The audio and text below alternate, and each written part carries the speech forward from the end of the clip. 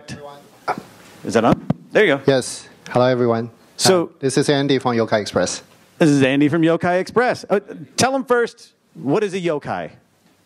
Well, yeah, a lot of people ask why we use a yokai, this name. I don't know if you guys know. Yokai is kind of ghost or monster in Japan.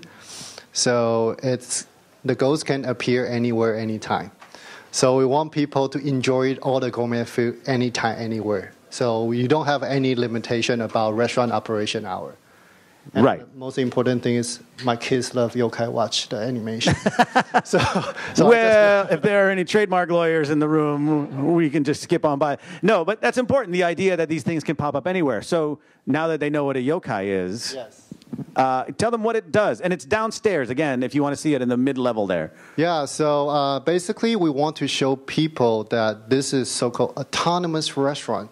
We don't want to show this is only the vending machine because for in the past experience, people just think about vending machine only provide a low-quality food or even a snack or something.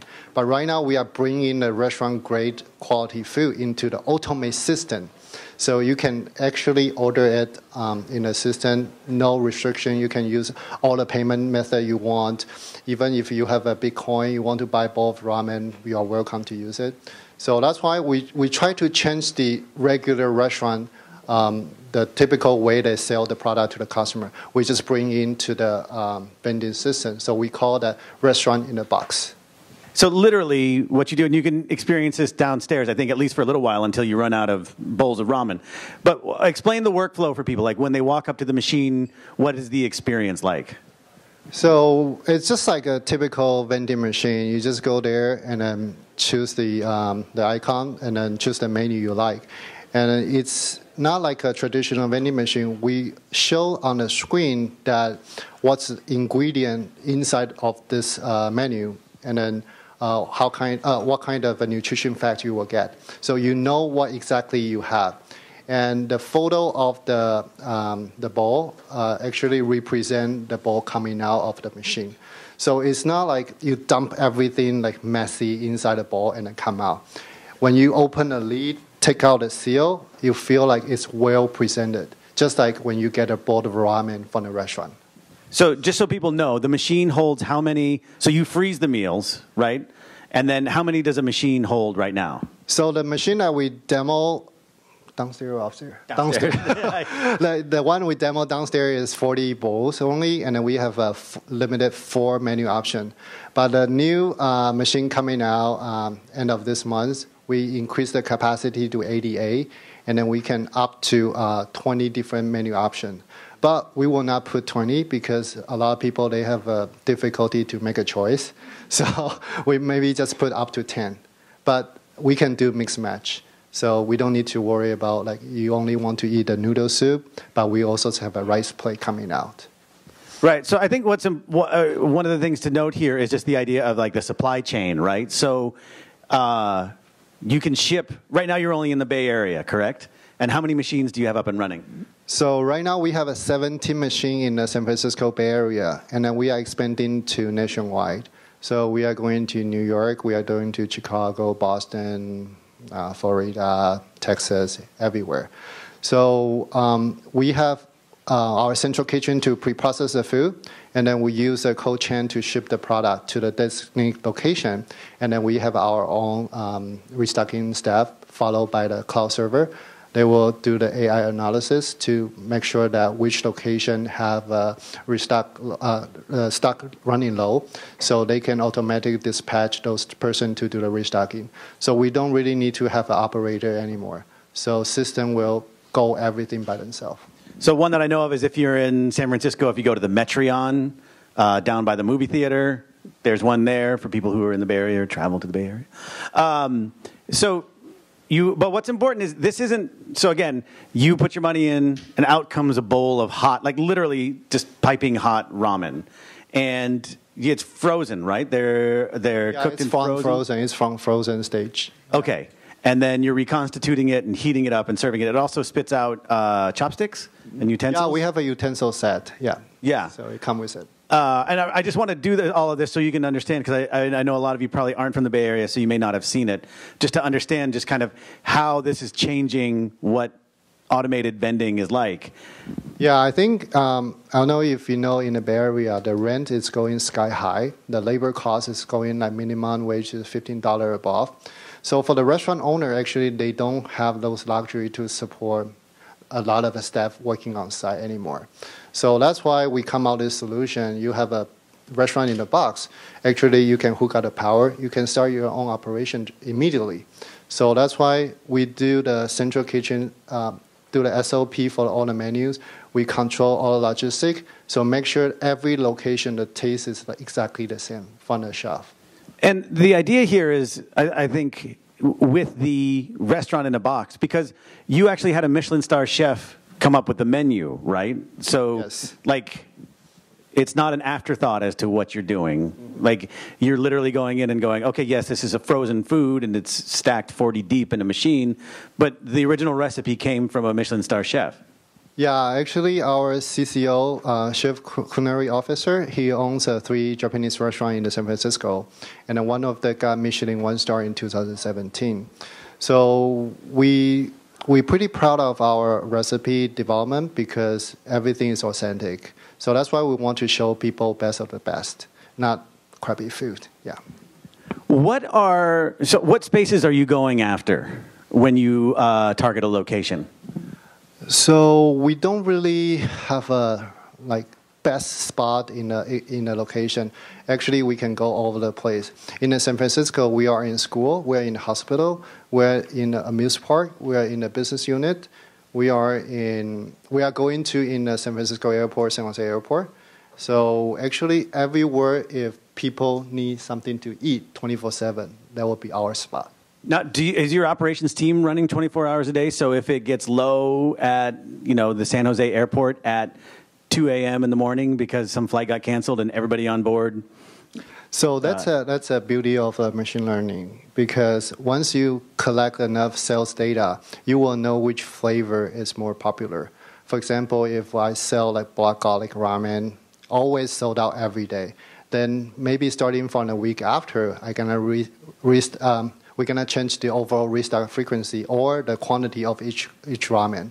So we will be optimize the restocking, and then we will minimize the frequency for the restocking. Okay, so as you scale up your team to scale up your operations, what's sort of the mix of people that you're hiring right now, or looking as you grow your teams? I mean, is it in logistics, or is that something you want to offload to a third party? Is it in data analysis? Is it in software for UI design? Well, actually, our team right now is pretty small. We only have 13 people. We are hiring all kinds of talent, from software engineering, mechanical engineering, electrical engineering, data analysis, operation team. Actually, we are expanding globally, not only nationwide, but globally. So actually, we are hiring a lot of people to support. Okay, so there is no sort of, you're not focusing on one particular area, or there isn't a need. Okay. One of the things I also want you to talk about, again, this is just sort of, I'm trying to level set so that for people who haven't had a chance to look at it downstairs yet or haven't experienced it, one of the things that I found interesting about Yokai is that you accept airline vouchers as a form of payment, which I thought was really smart because, where are you going to spend those if all the shops are closed? Yeah, basically once we got a contract with the SFO, we immediately go after the airline, because we saw a lot of news on the internet. They say that you got kicked out by the airline. They give you a $15 voucher, but you have nowhere to spend. It expires after 24 hours. So actually, we are the only, only restaurant that you can accept a voucher anytime, anywhere. Even you go out the airport. As long as you can find our machine, you can redeem on site within 24 hours. So I think that's a beauty that we work with those kind of big airlines, that they can allow us to adopt those kind of solutions. And how did you, was that difficult in doing, just because I haven't seen that before, right? So as a startup, what was that process like, getting to the airlines, telling them, hey, we want to be able to accept this as a payment, tying in with all of the necessary systems? Was it, or not a big deal at all? It's painful. It's just just keep calling, send out email, try and go to set out a meeting with them. For example, SFO, we have been talking for the past 2 years, but finally we will get in this month. So don't give up. Just continue to try. Yeah. Don't quit. Excellent. So, in our final couple of minutes here, some of the things, in addition to airline vouchers, you also accept Bitcoin, as you mentioned earlier. Has anybody paid in Bitcoin? Well, actually, yes. In the very beginning, when Bitcoin is like almost 20,000. So right now, the price is 7,000. So we disable it.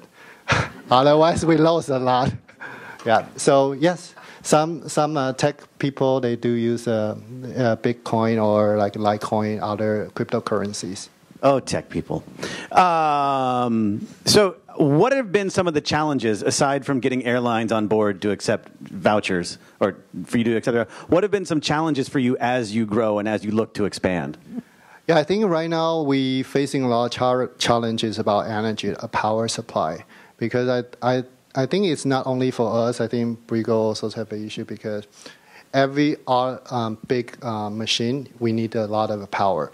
So, for example, when we go to the school, those kind of school, they have an old building. They don't supply high power amperage.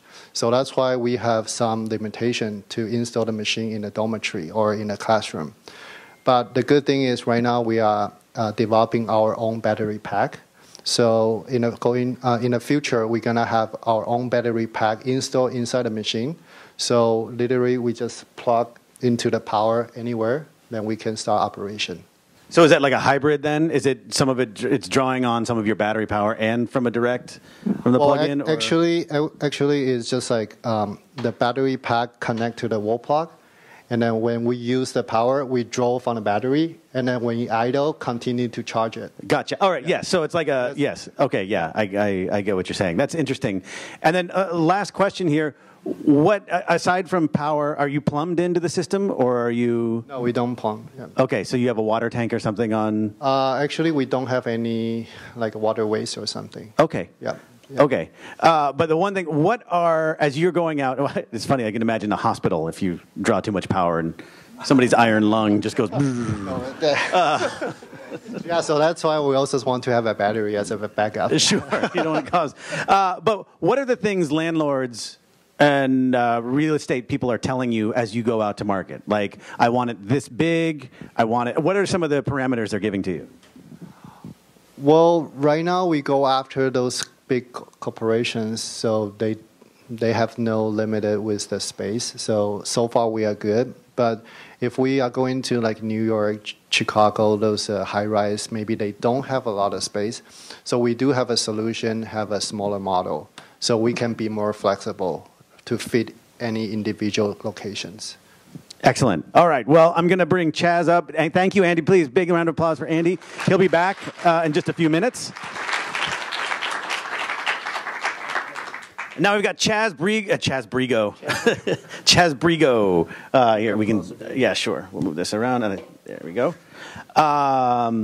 So Chaz is with Brigo. I'll let you explain briefly. Sure. What does Brigo do? What does Brigo do? So we're a company out of Austin, Texas. I founded about 10 years ago.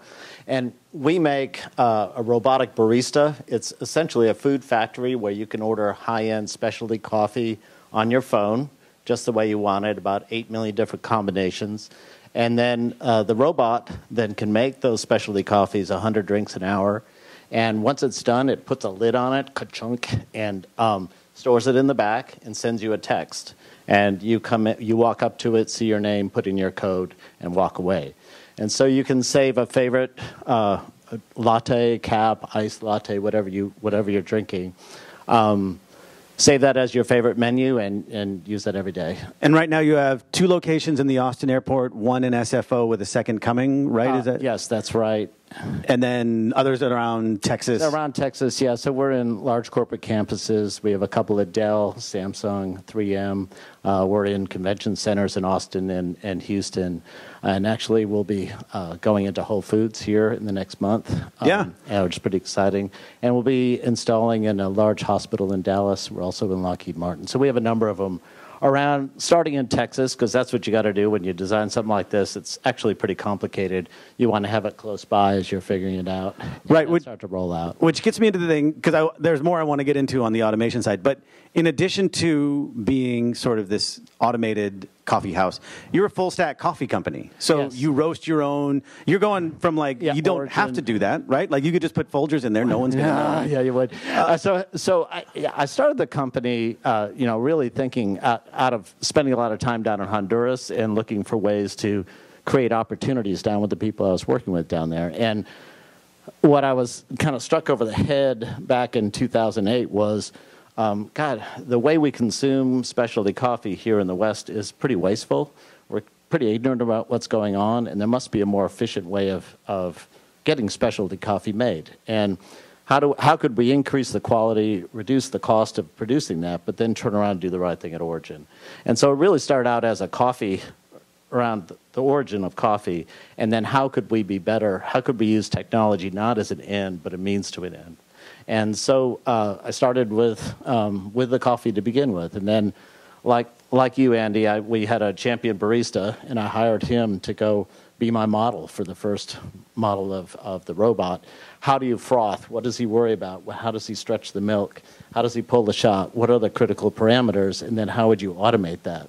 And at the same time, the iPhone was just coming out, and I was thinking, God, if we could tie an app to that, and really automate the front end and the back end of the process, we could have something there. And then turn around and do the right thing at origin by doing direct, basically all our coffee is direct sourced with the farmers, and then we can turn around and connect our end customers to those farmers. So like a dream, we don't have this in the app yet, but I want to be able to have you see what you like about your coffee, and then would you like to tip the farmer? That would be pretty cool. That'd be cool. And so use the automation. And so we started out just doing robotics. Kind of would be boring to me. Yeah, tying it with the food, what goes into it, and what that process is, and then what could you achieve with that is interesting. I wonder how exciting your life is if robots are boring. But sure, I don't know. Living in the future. So one thing. I didn't mean that. No, I know. So, as opposed to other solutions that are out there, right, there are different ways to attack automation. One is sort of like an articulating arm, yes, which is a rival of yours does, Cafe X. There's another one called Truebird out of New York, and they use magnetic pebbles really cool to move things around. It looks really cool. But you have sort of abandoned theatricality for just sort of straight up rails and plungers and all kinds of things. I think it started with the process. Patrick, my barista, he is really focusing on purpose-built automation. How do you take a process and both be able to take all these different combinations that a customer might want, apply those to the different types of ingredients, and then have that process do that consistently every time, but then be able to validate that. And so everything that we do, we have to validate. So, for instance, we have sensors that can tell how full the cup is, and we know exactly. We determined how many grams it should weigh, so we know the density of that cap. And if that's drifting off, then we can feed back to the system and get it either drier or wetter than it. So in other words, you make it a closed loop process, right? And they're purpose-built automation rather than, let's say, a process that you kind of hit the start button and you move the cup around, right? But you don't know what you made. Right? Gotcha. So okay. That's the key is end-to-end closure in that process. Okay. Right. And have you found that how are people ordering? Are they going through the app, or are they going through the touchscreen, or is it they start with a touchscreen and then download the app? Like, what kind of traction are you getting for that? It really depends on the location. So we've been at Dell, and we have 2 locations at Dell in Austin. It's the corporate headquarters. And about 80% of our orders at Dell come through the phone. So people into the parking lot, pull up their favorite, hit it, and grab up their crap and walk in, and ding, they get their text, pick it up and go. So you might have 10 or 12 people in the queue, and it's cranking out drinks, but nobody's there. And that's how it works in a closed campus like that. At the airport, it's almost the other way around. We found that a lot of employees at the airport are the account holders, because if you're an employee and you've got a 20-minute break and you wait for 15 minutes in a line at a Starbucks, that's not a very good break. But if you can order ahead of time and then get your text and then go on break, pick it up and go, then you've got an actual break. So we see that more, and frequent travelers do that, but it really depends on the location. Gotcha. So speaking of airports, I want you to talk, we talked about this before, but you had something, you had to change your machine after going into SFO. And I think this is actually really instructional as people look at high traffic areas like airports, especially public ones. Tell them what you had to do to adjust your machine. So just so you know, the coffee house is a big kiosk. It's about 40 square feet. It's about 10 feet long. It's huge. Because it has 700 cups worth of fresh dairy and everything else in it. But at SFO, I think what you're alluding to is the visually impaired. Right, yeah. Yeah, so, and that was actually before we could install it. We had to meet it. So in California, they put out a new law a couple years ago that said if it was unattended food retail, you had to be able to support visually impaired folks so that they could use this the same way a sighted person could use it. We didn't know about that, and we're just a couple of months before installing, and all of a sudden they said, oh yeah, and you have to do this visually impaired thing. We're like, what? Fortunately, all our machines are tied to a central operating center that we run 24/7, so there's someone all day long, all night long in Austin watching all the machines, and they have a phone so you can call and they know exactly what your latte was and what temperature and everything else it is. And so what we ended up doing was putting a Batman phone next to the robot and with Braille, and basically if you're blind, you just pick that up and then you're talking to Tony back in Austin and he'll order your latte the way you want it and the robot will make it, and then he'll walk you over to a little sound beeper thing on the presenter and you pick it up. So make it so that visually impaired folks can actually use it as well. And these are requirements that they're pretty difficult for a vending machine to do, right? How do you look at that screen? So there you go. That's one of the things we had to get through. But airports are hard. All right. So, I mean, I think that's interesting because then now will you use that model as you go to other airports? Exactly. And we'll use it, where we need to, we will. We'll look at the right locations and what they need. So we'll see. Okay. Interesting. Okay. I think that's important just because it's one of those things that people don't, you guys didn't think about it. And all of a sudden. I didn't think about it. And it's a law. Most people that have visually impaired are also escorted, and so typically they might have been able to make it, but this just makes it very clean for them. Sure, and there's I mean, it's nothing wrong with it. Exactly. And it's good. Our guys are kind of bored back in Austin, so it's good for them to get a call. You get the okay. And so I'm going to ask the same question to you. So, you just partnered with. And I can't remember the name. The airports. So SSP? Yes, SSP. I knew it sounded like this. Yeah, the big airport operators, the concessionaires that run all the local shops that you see in the airports, they're generally run by large corporations. SSP is the largest one in the world, second largest in the U.S. So we just signed an exclusive deal with them to go put them out in airports, both starting out here in the U.S. and then globally. And so, was that just a recognition that airports are hard? Well, it is a way when you go into an airport, you want to have a partner that knows how to handle airports. It already has contracts. It just makes it a lot easier. We worked directly with San Francisco, and we worked with a partner operator in Austin. So it depends. Each airport's different. But I'm sorry. Go ahead. Yeah, I'm sorry, but it's just to go in with someone that already has a very large footprint really helps. Right. How long is the distance, not the distance, what is the time between you're signing a contract with an airport and your ability to get a machine installed? Let's just say bureaucracies are not an issue. Let's just say, but what I mean is, like, I know each case is different, so I'm trying to avoid the answer. Like every case is different. But if things go relatively smoothly, what's the sort of? Well, it took us a little over a year for San Francisco, but in Austin, the second machine we put in just a couple months. So from the time they said, hey, we've got a spot for us to go make it and put it in, that was a couple months. It's contractors and everything else, and sure. I'm just even wondering in terms of your production. Oh, well, we actually had another announcement where we partnered with Foxconn, which is the largest contract manufacturer in the world, and they're going to be manufacturing these up in Wisconsin in one of their new plants. And so Yeah, we are manufacturing in Austin as a prototype manufacturing, and now they have a whole team of people in Austin learning how to manufacture these, and they're going to put it in a large plant. So like Foxconn makes all the iPhones and things like that. Oh yeah, no, they're pretty familiar. large. I read the news. I read the news, Chaz. I know who Foxconn. Looking at it, I'm like, you must know. Yeah. Last question So then. that'll help. That'll speed it up. And yeah. So, how much can you iterate on a machine, given the amount of time it takes to make and put into place? And, it's not like an iPhone, in that you're not going to come up with a new coffee house every year. Right. So how set are you, and how much can you improve and still maintain your legacy machines and all your Right. So supply we developed chains? it and architected it as a set of modules that communicate with each other. And those modules can be reconfigured into smaller formats like what you're talking, to go into different types of locations.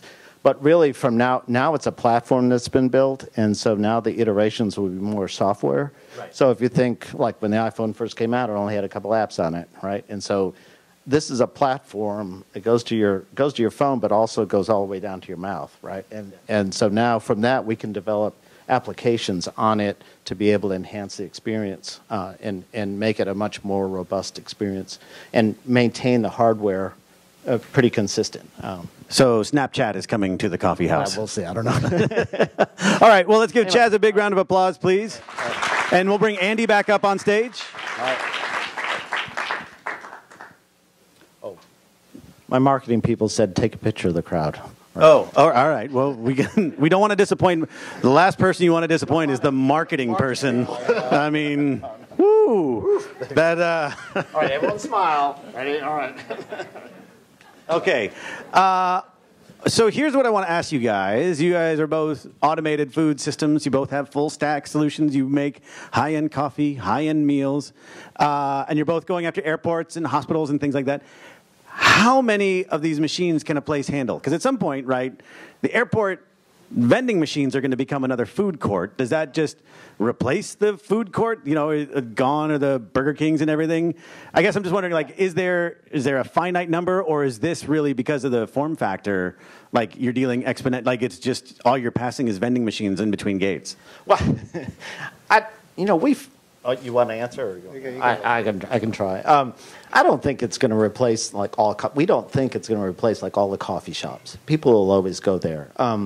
We'll give different time of day and different options for people, but I don't think it's going to be all automated. I think for us, we are not trying to compete with a restaurant. For us, we just say that we're trying to fulfill the service gap. Because the restaurant or other place, they cannot run in 24/7. They don't have those kind of budget to run it. But as long as we have the machine in place, actually the machine is sitting there for 24/7. So that's why we tell them we are not competing. We are fulfill the gap. So that's the reason that we were there. I think that for us too, it's a time of day, but it's a quality gap. It's hard to find really good coffee in a hospital.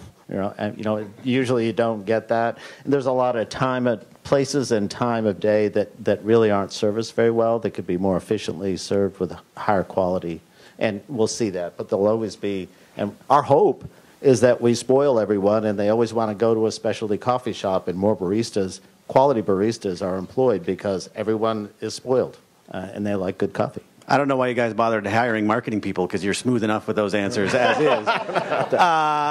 But I think, what is then, as these machines come to market, right, how are you going to be able to differentiate yourself? Is it just solely on the quality of the product, right? Or is it just, if you're going into a place, and are you like, we're the exclusive ramen machine? Or are you getting down to that level, like exclusivity, because you don't want somebody else to come in and create a cheaper ramen vending machine that may not be as good, but it's, a couple bucks less than yours? No, actually, we work on the competitions because we are pretty proud of our quality.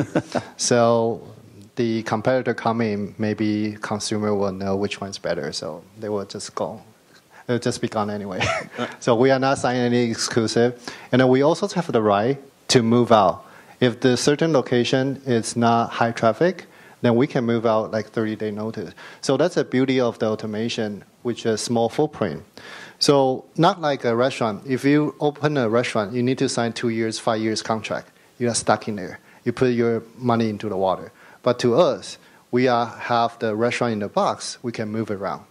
If today I put into this convention center, no one here, I just move out. I just move to outdoor. I can put it into a truck. We can put it in a trailer. We can go anywhere we want. So that's the beauty of it.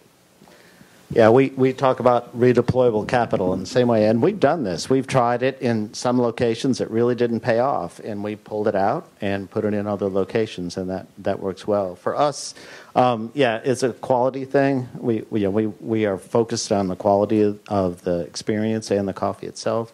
But also, over these 10 years, my first money was on patents, so we now have 20 patents issued around the world in lots of different countries, plus another 16 in the way. So we've been looking at early on this whole space and looking at how you might approach this, and we've been looking at that as a defensive as well. Are you guys able to say how many, what is the threshold that you need to go into a location? Like, do you need, it needs to have foot traffic of X thousands of people in order for you to go into it, or? Ours is like if we can sell 40 bowls a day, 30 days a month, then we will go for it. Yeah, like 1,200 bowls per month, we will go for it. So you want to sell out every day, right? Because it holds 40. So that's what. Yes. Okay. Yeah. For us, it really, again, we're hand manufacturing in Austin, and one of the key things about going with a large contract manufacturer is bring the cost down, so that allows us to go in places where we wouldn't have to sell as much as you would in a high traffic airport. To answer your question, a couple hundred, 250 cups a day is what we think would be a good location. But that will come down as we both reduce the cost and then go into smaller form factors. Okay. Now, Andy, next week you're debuting a new machine, right, in London? Yeah, we are going to London to debut the newer model. So if you guys have a chance to go downstairs to try it, you can see that right now we only have one dispenser. So even the preparation time, after you complete the payment system, it only take you 45 seconds to wait the ramen come out. But if you have 30 people lined up, you still need to take about 1 hour. So the newer model coming with a 2 dispenser, so you can dispense 2 customer at the same time. So actually it cut off the wait time pretty much. So that's why we have that, and then we have a higher capacity model. So we are going to debut in London, and we will go install in the airport, San Francisco, San Jose. And then we are also putting it to the ski resort.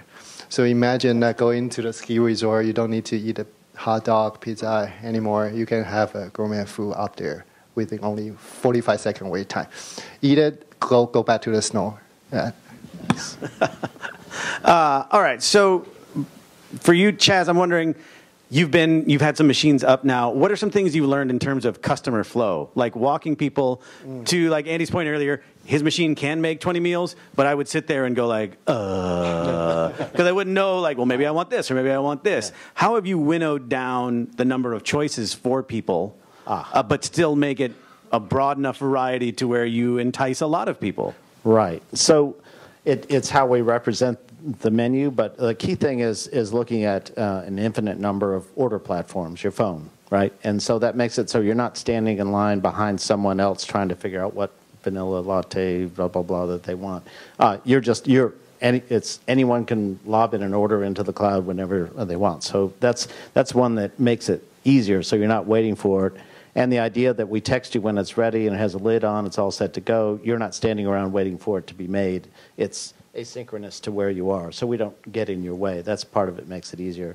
And then we struggled with this at first, and I think we really, we've learned from that. But in the beginning, we gave you all the choices, and on everything you can have 1%, 2%, whole milks, almond, whatever you want. But the number of choices, there's 8 million choices. How do I get what I want?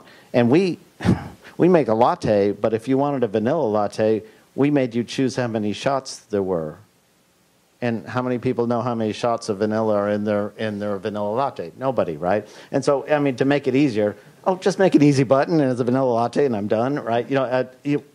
We kind of stepped on ourselves in that by making it so engineering-like instead of making it more human-like in the interface. So it's a user interface that helps. And I answered your question. No, I did. I think it's just because you don't have a lot of real estate. I mean, you have it on the phone, right? So people could scroll infinitely through, and they're used to that now, being able to customize things. But people working on a tablet, and like on the Yokai machine, there's a small touch screen, right? You really have to design it so that people can read it easily. Yeah. It looks attractive. You know, I imagine that there's a lot of time and effort spent in. Well, we're getting a lot of feedback from customers. So we, once you order, we ask you what you wanted or what you think, and they often tell us what they think, and they'll given us feedback in terms of the ordering process. We also separated, say at SFO, we have 2 order screens on either side of the machine, so that you're not waiting. But really, you'd like to think that we could have designed it perfectly to begin with, but really that's an evolution. We'll be making it easier for people over time. So Chaz Brigo, we talked about you doing a full stack coffee, but you also in places offer coffee from local roasters, so you're kind of licensing out that platform.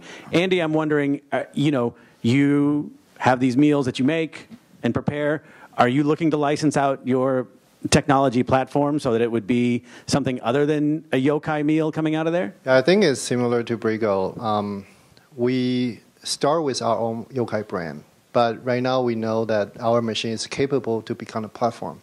For example, if there's a lot of famous Japan ramen shop, so we can actually just invite them to join us, and then we can co-brand it and then have their limited edition into our machine to become a limited edition for a certain time. So our machine will become a platform for every famous restaurant which they want to serve the people 24/7, which they never can do before. So you would be a Yokai branded box, and then it would have a special edition, whatever, X brand ramen served up. Yeah, we are talking with several candidates now.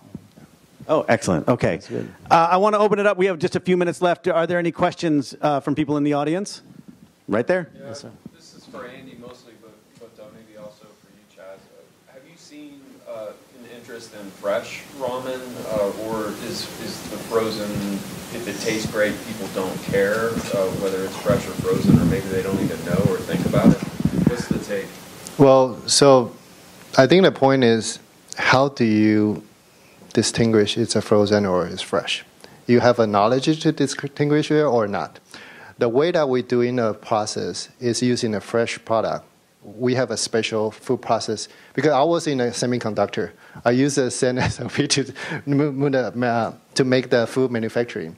So actually the way that it come out when we deliver to you, actually it's just exactly like you can get it from the restaurant immediately. So actually I would say that's fresh. So it doesn't really matter it's a frozen or not. Like a sashimi, they do the fresh frozen, and then they give it to you. It's fresh. So how do you determine fresh or not fresh? And for us, it's all fresh milk and everything. We don't have anything there. But it is kind of weird because I spent 25 years in semiconductors as well. It's kind of weird. We're geeks. Well, let's ask, at the risk of cutting off somebody, but like, what from your semiconductor backgrounds has helped you create food vending machines, right? Like you were at Motorola, right? Yeah. It's process. I mean, I think for me it was just striking. Well, sitting in Starbucks, and I'm watching how they're manufacturing a product, and I'm thinking, at scale, how did they do that? What a crazy way to manufacture a product, and how do you do process control when there's all these distributed little manufacturing things called baristas that aren't trained or aren't validated. So, yeah, I think thinking about process and it's from an engineering background. The SOP is most important thing. Otherwise, you will feel like if I'm the chef, I have a big fight with my wife, then I don't put the salt whole day long. How do you feel, right? So if we have a SOP pre-processed in the central kitchen, I will make sure that every bowl that you get is exactly the same flavor. Yeah, so that's a SOP means, right? Yeah. All right. Any question? Oh, yes, you right there. Yeah, in the black jacket. Question for Chaz. Yeah. What is your business model? Actually, there are 2 questions. What is your business model with Dell and Foxconn and those companies versus airports? And how do you distribute your coffee or how do you fill up ingredients? How do we fill it? How do we replenish it? So we're also working with another large company to do service. And so the business model is there's a number of different options. On some of these, we own the machine, we restock it, we refill it, we do all the servicing. We run that coffee shop, right? In some locations where we're working with a partner, we might do a revenue share back to them, and we own and operate and run it. In some of the airports that we're, say, working with SSP, they may own the machine, and we do a software service support. So we're monitoring 24/7. They don't need to learn the technology. We keep that up. We know, and we do the high-end technical work.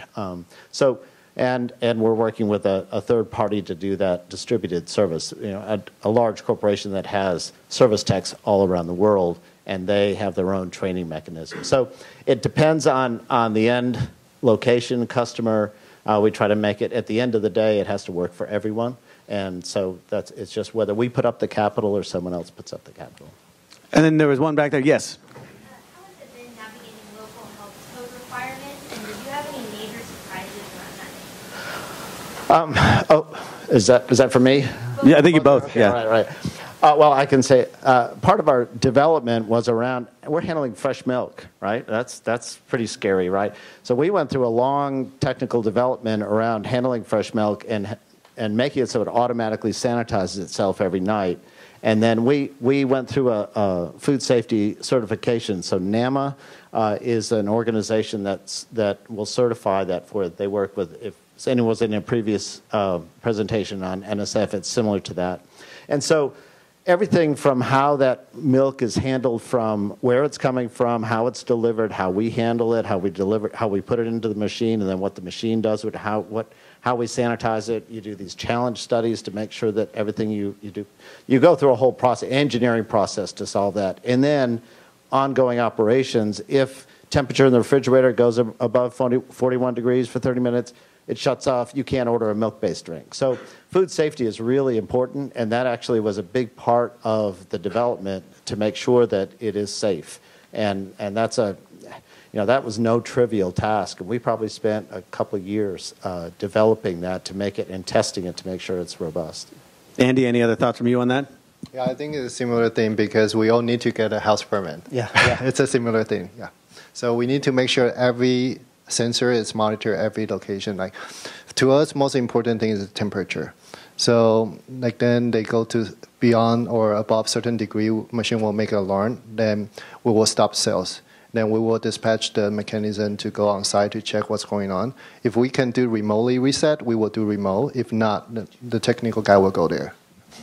Excellent. All right. Well, I think we're out of time. Can we please give a big round of applause?